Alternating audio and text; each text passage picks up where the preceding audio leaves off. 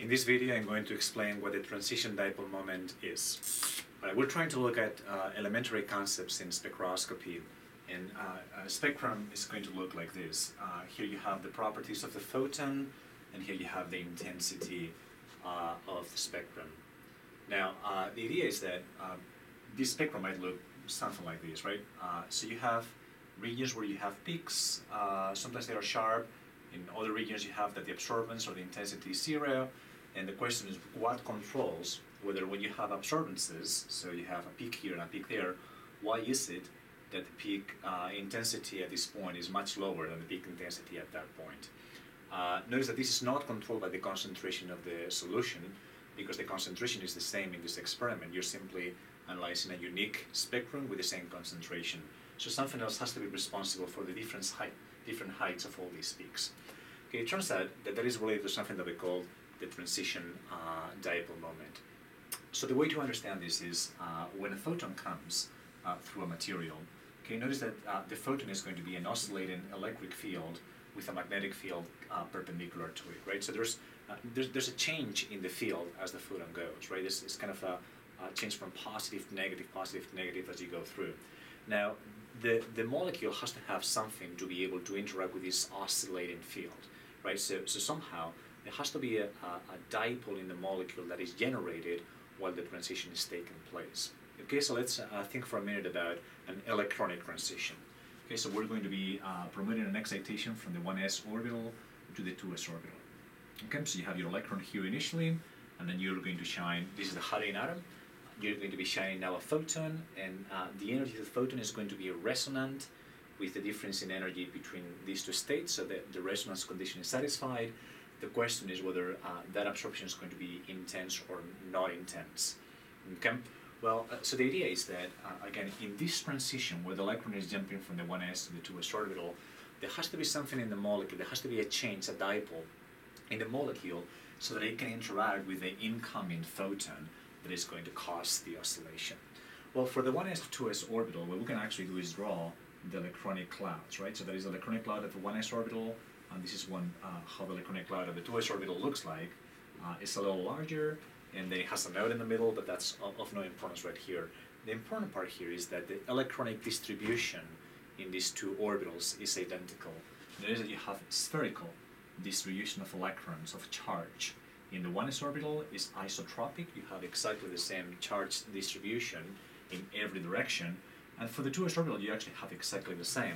So while the electron is jumping from the 1s to the 2s, there's no dipole, there's no change in the way that the charge is distributed. Right? So what that means actually is because you actually don't have any change in the dipole, a photon that is passing through this molecule is not going to be able to elicit the change of the wave function from the 1s to the 2s orbital. Right? So we actually have a mathematical model to explain that, which is the transition dipole moment.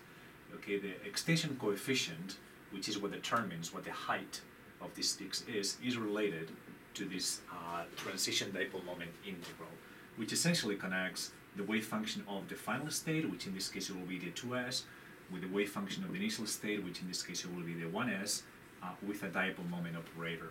Okay, and you integrate this over space, differential of volume. Again, the idea is that for this transition, this dipole moment integral is going to be zero, because there's no dipole taking place, there's no change in the localization of the charge taking place when the transition takes place. However, if we were to change this and put this as a 2p orbital, then we can redraw this, and the idea is as follows, right? We can draw this charge, this orbital on top of the 1s orbital. So now you have transition between an orbital in which the electron is spherically distributed and an orbital in which the electron is not spherically distributed. You have a lobe-shaped orbital, right?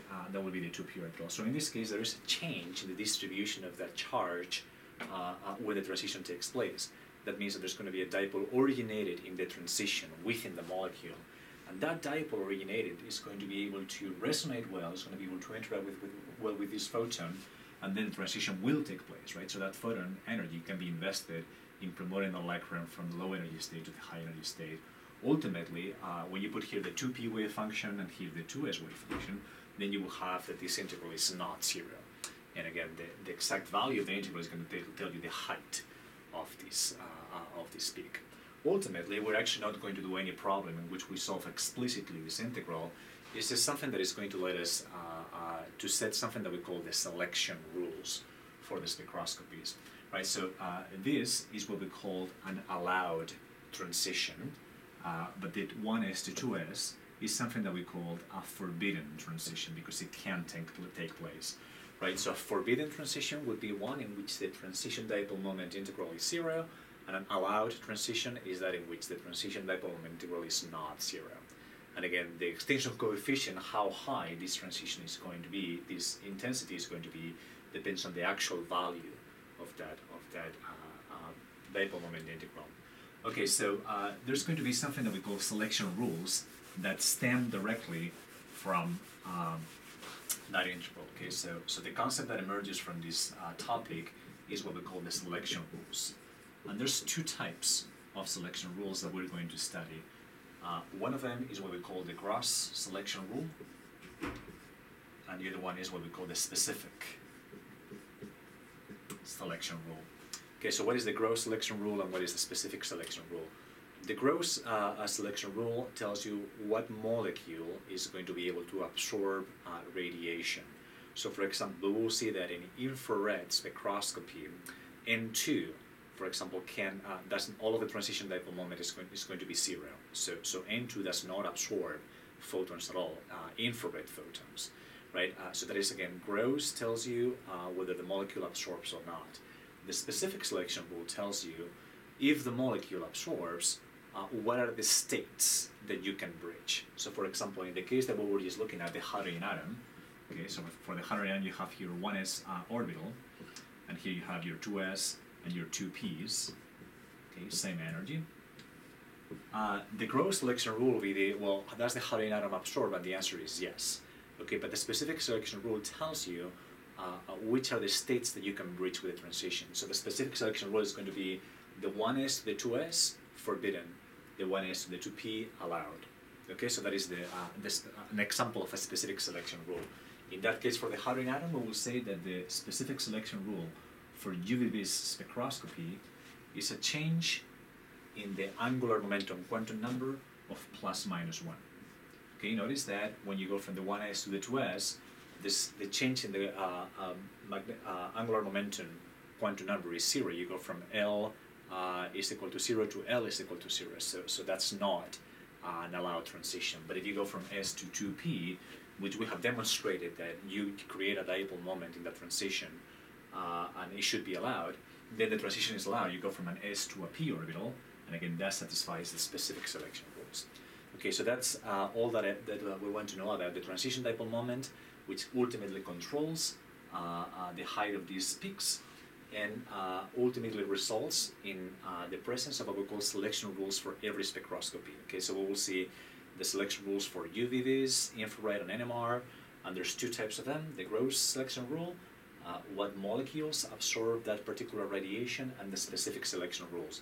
If a molecule absorbs radiation, then what are the states that you're bridging during the transition?